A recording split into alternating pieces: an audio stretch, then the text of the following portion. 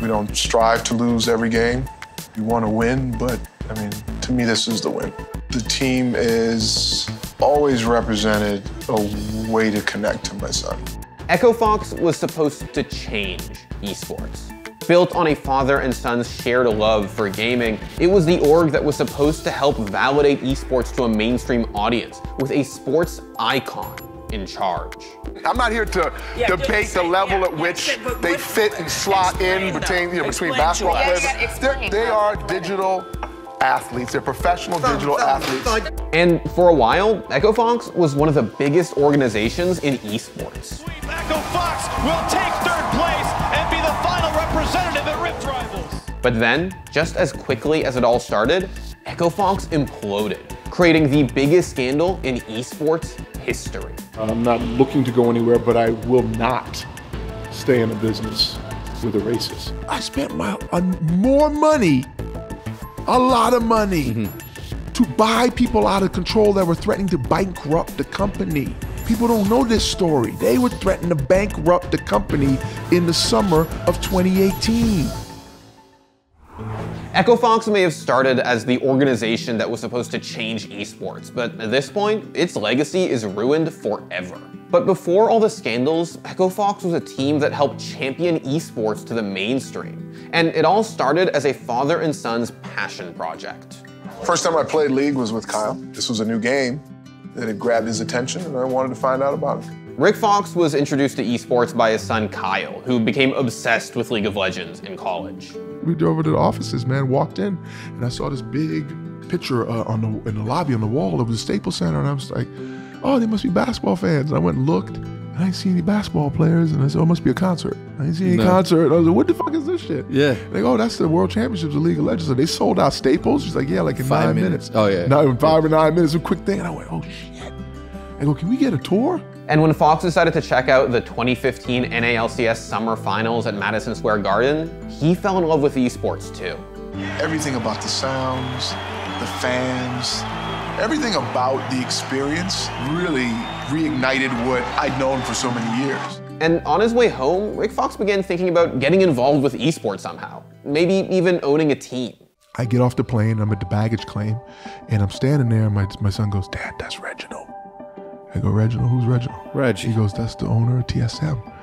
Oh, and I go, oh, dude, they just lost. I'm gonna go over and say what's up. So, hey, Reggie, I'm Rick Fox. He goes, I know you are. Yeah. He goes, hey, my son and I were just at Madison Square Garden. It was a tough match, man. I go, but he tells me you guys have won a ton of championships, so maybe you'll be able to rebound from it. And he goes, yeah. He goes, you ever think about being an owner? I went, no, I don't even know what that looks like, man. Like, he goes, you should think about being an owner. Like, literally, Reggie at the baggage claim at LAX was the first person that said to me, you should think about getting in. And in 2016, Rick Fox founded Echo Fox. Now, look, that all seems pretty normal now, but in 2016, this was crazy. Rick Fox was a huge name and the first big name from traditional sports to really get involved in esports in a major way. This man has high praise, not only for his teammates, but also their owner, Rick Fox, and believes that the team will benefit from his leadership. It's definitely because Rick Fox is in the picture where he knows what's going on. I mean, it's also that he knows like a team environment and how it is really good and how it's supposed to be. Because he's been a team captain before and he's like won NBA championships. I mean, he just has so much experience and value he can bring to the team, and I value that a lot.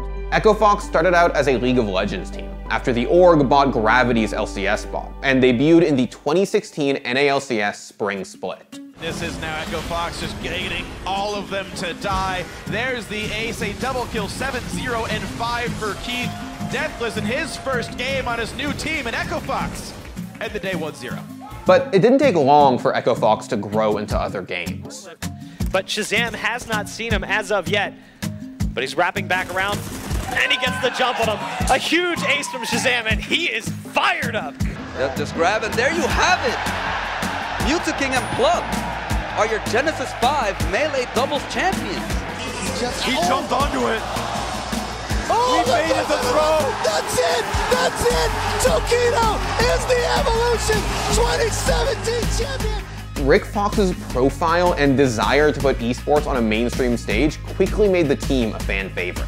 By the time LCS franchising rolled around, Echo Fox raised enough money to stick around in the league. And as if he was being rewarded, Echo Fox finished 3rd in the following split, the highest they'd ever seen. Diving in, looking to take him down onto the fountain, not quite getting the kill, but the turrets are still falling, and there is no way left to stop this. A 3-0 sweep. Echo Fox will take 3rd place and be the final representative at Rift Rivals. Echo Fox had found its place in esports. The league team was doing well, and the fighting games division was a juggernaut. Yo, wait, do not tell me we're gonna summon. Are we gonna summon? Oh! And Solid Fox is your Dragon Ball FighterZ Evolution 2018 champion! Oh, wow. Oh, is that it? That is it! Mewtwo King wins Smash Champion! But suddenly, out of nowhere, things started to go wrong. This has been my life. This has been my passion. And I'm not looking to go anywhere, but I will not stay in a business with a racist. I just won't. In April 2019, Dexerto published a report by Richard Lewis that revealed that Fox was planning to leave Echo Fox after a shareholder allegedly made racist comments and threatened Fox's family. The shareholder in question was Amit Raizada, who had called former Echo Fox CEO Jace Hall a racial slur in an email. Shortly after the report, Riot stepped in. They conducted their own investigation and gave Echo Fox 60 days to remove Raizada before they took action. The 60 days came and went, but Raizada didn't sell his shares. So Riot forced Echo Fox to sell their spot in the league. So, you know, they were very much, look, you have 60 days, work it out, see if you can get him away from the situation. Well, in the US and in general, racism is not illegal. So someone with an economic interest in a company, you can't take their shares, you can't make them go away, right? They have to sell their shares and or make a proxy or do something to remove themselves from the situation. He wouldn't do that. He wanted to be bought out. And he had an unrealistic value of what the company was worth. Amit Raizada and Rick Fox went at each other's throats and aired out pretty much all of the org's dirty laundry. Raizada admitted that he had used the language that Fox was accusing him of, but he clarified that he wasn't threatening Fox or Fox's family. He was threatening to sue him because he alleged that Rick Fox had mismanaged Echo Fox to the point where it was harming his own investment. It was not just my debt. Everyone says it was just Amit. It was Amit and others, and an additional $3 million or $4 million of new money that came in on top of my money, and we're all pro rata in there, and that's how the company's been operating for the last year. If that money wouldn't have come in and that money wouldn't have been converted, one, it would have been a default in Echo Fox's Riot agreement, and two, they would have had no money to operate. Who would have paid bills for the last 8 months? There was no money. But Fox tells the story differently. According to him, it was Raizada who'd mismanaged the company, and Fox was trying to save it. The president's asking me questions, the employees are asking me questions about what's going on. Yeah. I go, hold on, man. Like, we're in a good position, right? And I go start asking questions, and I start digging, and I see we're not as healthy as everyone thinks we are. Or should be. Yeah. Right? Yeah. And I get upset about that. You should. Okay? Because now this is my baby that I handed off to you. Yeah. And this is how you're treating the baby? Yeah. Back in 2018, Echo Fox was dealing with financial issues behind the scenes, so they downsized, dropping players from COD, League, and the FGC. Fox says that those were tough decisions he had to make to salvage his beloved team. People don't know this story. They were threatening to bankrupt the company in the summer of 2018.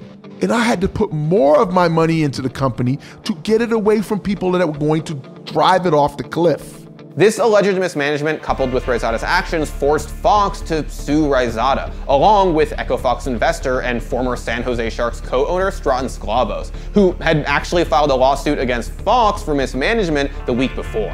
But a few weeks after they were filed, both Fox's lawsuit and Sklavos's were privately settled out of court. And it was in, I think, the best interest of everyone around me that I care about, that they could put it behind them as well. So I settled with them, and we just parted ways and agreed to just let it be what it would be. And the brand and the IP is in good hands. It's not in my hands, and it's not in their hands. But following the settlements, Echo Fox just kind of went silent. Echo Fox's remaining fighting game and Smash players announced their own departures from the team in February. And there was no fanfare, no big goodbye posts. Echo Fox's social media went dark. They haven't posted since September 2019. Echo Fox was supposed to be a dream made into reality, a dream shared by a father and son who wanted to bring esports into the mainstream. It was championed by a sports icon, someone who seemed above the corruption and petty feuds that esports was so used to seeing. But that dream turned into a nightmare that destroyed one of esports' most promising orgs. Thanks for watching. If you want more content like this, hit the sub button and ring that notification bell. For unique bite-sized videos you won't find anywhere else, hit up our Instagram, Twitter, and Facebook pages.